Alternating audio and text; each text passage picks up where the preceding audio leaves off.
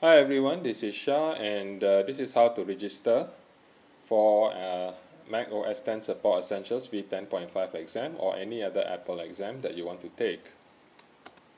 You first go to certifications.apple.com. If you have a .Mac account, you can just enter your username and password and click sign in. If you don't have any previous registration with Apple, you click sign up. Then you can get an Apple ID. Just fill in all this information here and click submit. Once you have submit and you created an account at Apple Certifications, you will be given a tag ID. So here the tag ID is MYS0626M. That's my tag ID. You will have your own. Okay, now you can close this page and you can go to www.test.com. So this is where you can register for your exam. First, click Information Technology or IT Certification.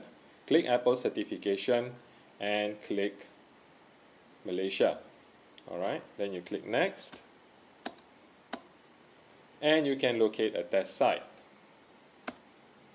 Here's some information. It's the same thing like what I said just now. Click Next.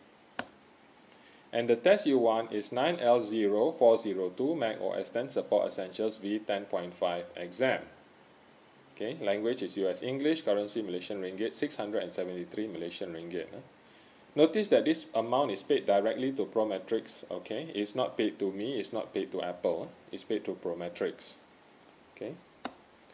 So here is the test centers again. I want to choose Guidance View. Alright. The reason why I like to choose Guidance View is because I can pay cash at Guidance View. I just call them 293878887. I'll say I want to take the test at this date and so on. And I can just bring cash on that day or maybe one day before. But if you want to register online, that's also possible. Okay, you just click on Schedule Appointment. You have to have a Prometrics username and password. This is not the same username and password that you used to enter the certifications page just now. It's a totally different username and password. If you don't have one, you click on the New User button and you create your own account. Once you have it, you click Login. And here it allows you to choose the exam dates. So you can see here I've set the exam date to 27 March 2008. So you can see you can also take the exam on the 31st if you want. And then you pick a time, for instance 10 o'clock. So once you've done that, here are all the details.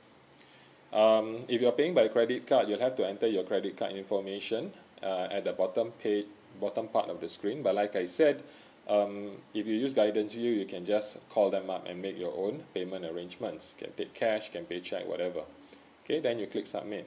So then the only thing you need to do is to show up for the exam at the appointed time. You can see here that the date is 27 March 2008, 10 a.m. and the exam duration is 2 hours and 15 minutes.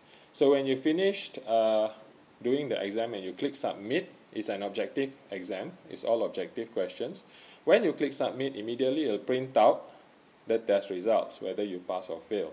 And once you have those test results, you need to scan it and email it to Pat.